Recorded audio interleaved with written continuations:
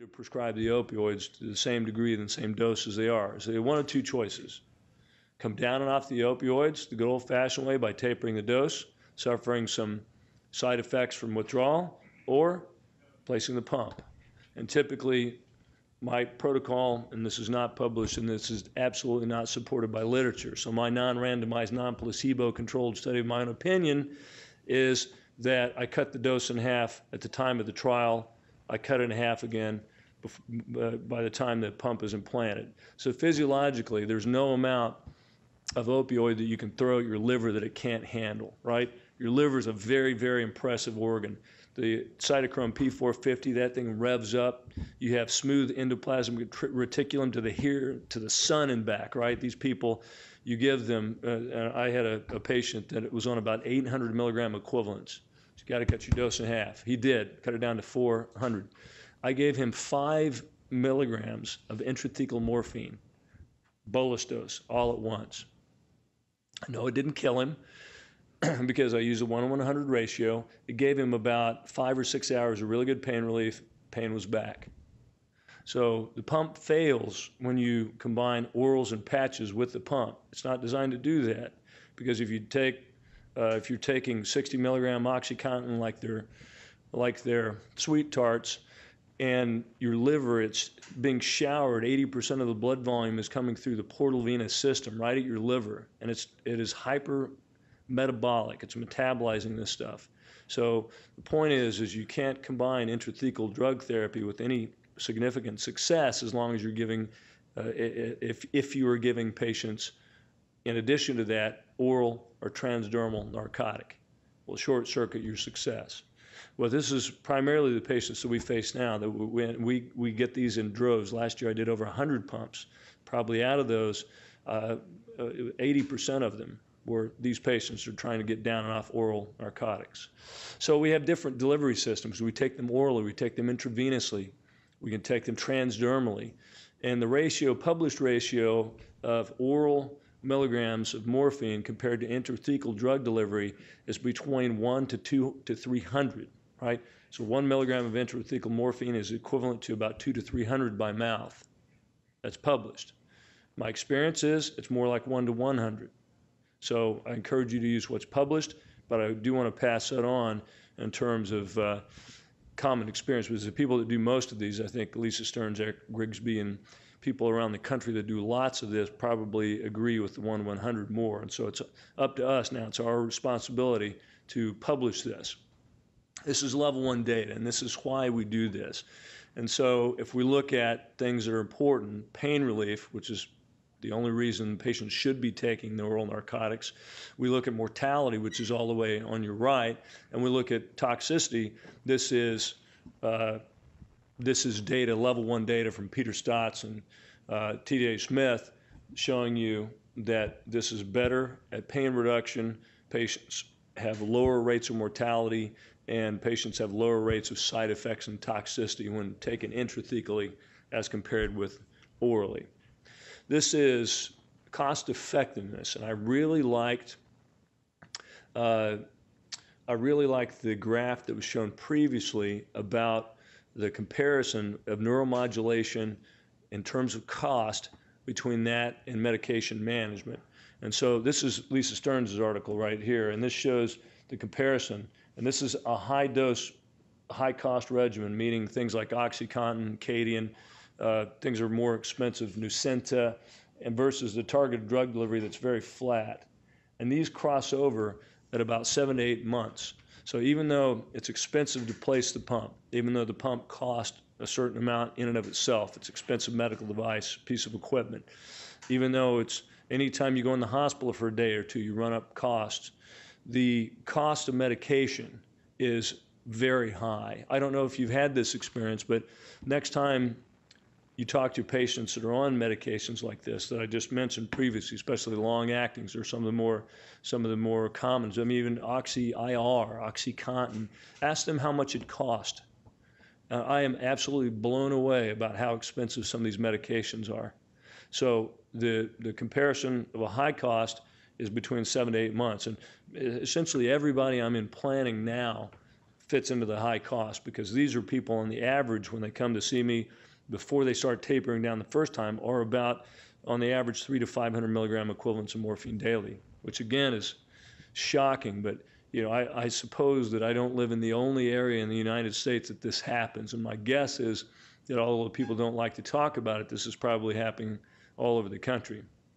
And so for this, we talk about people that place pumps, and I'm an interventional radiologist, and this is a slide that is designed primarily to show our two radiologists here. So really focus on that. So we have hardly anybody. We've got about 4 to 5 guys, IRs in the country, placing these things out of, you know, you go to the Society of Interventional Radiology, there's 8,000 people there. It's an international meeting, yes, but so you do the diagnosis, the biopsy, you do the ports for chemotherapy, you do the radioembolizations, the Y90s, the TACE, you do the ablations, but we don't do the thing that's most effective in terms of controlling the pain primarily. And so there's a definite gap, and a lot of you guys have a lot of experience in this, and so I'm trying to do for the interventional radiologist what we're trying to do for you in terms of pump and augmentation to really polish it off so you have a full armamentarium of things that you can use with your patients, other arrows in your quiver. And this is designed to show the deficiency that we typically have. This is like a big port is what this is. It's put in the same way, and every time I show somebody new this that comes from the INR background, they say, oh, it's like a big port. Absolutely. And it's kind of put in like this. It's put in with an incision on the left or right lower quadrant, and it's about a 7-centimeter incision halfway between the ribs margin and the iliac crest, and it's placed here in the mid-axillary line, right here, 7-centimeter incision. Incision about like this on the front and about like this on the back, and the catheter insertion goes in. You anchor it with an anchor. You suture it down, tunnel it to the front, and place the pump in this area here. Is it always placed here? No. You can place it in the back, although the pump, especially the 40 cc thicker pump, is very uncomfortable. I place it back here only in patients that are quite fluffy. Sometimes in patients that are extremely fluffy, I've even put it pectoral, but that's an unusual place. But the standard place is either the right or left lower quadrant, mid-clavicular line. And let's talk a little bit about some of the components of management reimbursement. People don't often discuss things like this, but I like to, because I have a private practice and it has to be sustainable. So one of the things about pumps is it's a little bit different and a little bit arcane and esoteric, and sometimes facilities and systems gives you pushback. And so these are the two things that are on label that go in the pump, either morphine, Infumorph, or Prealt, Zaconitide. And this is managed, this is the Medtronic system. So I will update this with the Flowonic system, but this is what I have currently. And so the neurovision controller, the patient therapy manager, and the new Ascended catheter, this is braided catheter, definitely an improvement over the previous Silastic, and the refill kit. And so this is how we program the pump. This is how the patient gives them additional adjustments in terms of the patient therapy manager. Typically, I will set somebody on a baseline dose, and I will give them 4 to 5 bolus doses. And just a common thing, patients will come in, 300 milligram equivalents of morphine. We do a 3 milligram bolus dose as a test to get good pain relief. They come back in, I start them off at about 1 to 1.3 or 4 milligrams daily of, let's say, morphine, common medication, give them 5 0.2 milligram bolus doses, allowed to raise that 1 milligram. And we see what the utilization is in about 7 or 8 days, and we'll kind of raise it up, and we'll do this until they get to a point, a combination of the least effective way to control, the least amount of medication to effectively control their pain, and this is how we do this. This is widely covered and widely reimbursed. This is a typical reimbursement sheet with the coding. And so for you guys who do comprehensive pain, I want to show you this. So these terrible screenshots are taken from my iPhone, and this is our EMR.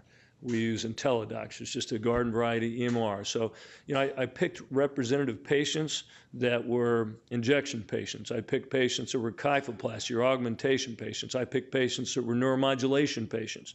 I picked patients that were targeted drug delivery patients. And I looked into the reimbursement data, and I'm going to show you the differences, and I think you'll be a little bit surprised. The reason I did this is because I figured I would get the results that you will see toward the end of this slide series, but I was a little bit surprised by even what the difference was. So discogenic back pain, the number of procedures, 3 in the little column, you can see it there. And this is, sometimes we'll do epidural injections even though they don't do very well at all for discogenic back pain. We'll follow that with a therapeutic disc injection. Sometimes we have patients on stem cell trials. But in general, the number of procedures, 3. Kyphoplasty patient, number of procedures, 5. Lumbar spinal anesthesis, kind of maintain them with epidural injections or whatever injections will help them, combination of physical therapy, number of procedures, 11.